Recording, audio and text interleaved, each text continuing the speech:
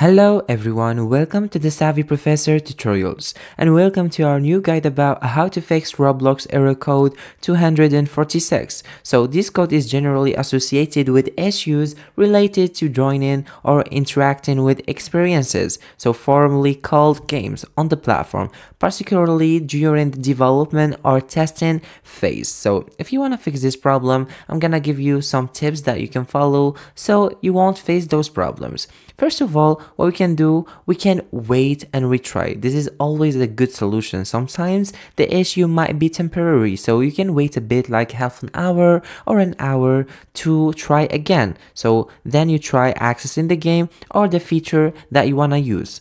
Second of all, what we can do, we can go and update our Roblox. So ensure that your Roblox client is up to date. For PC, you can reinstall from the Roblox website if necessary.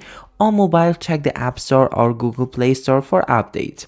And what we can do, we can verify also the Roblox server status. So check on their social media and website if Roblox is down or undergoing for a maintenance phase.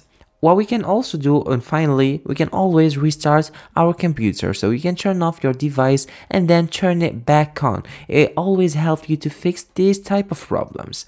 Thank you so much for watching this video. I'll see you soon on our next tutorial.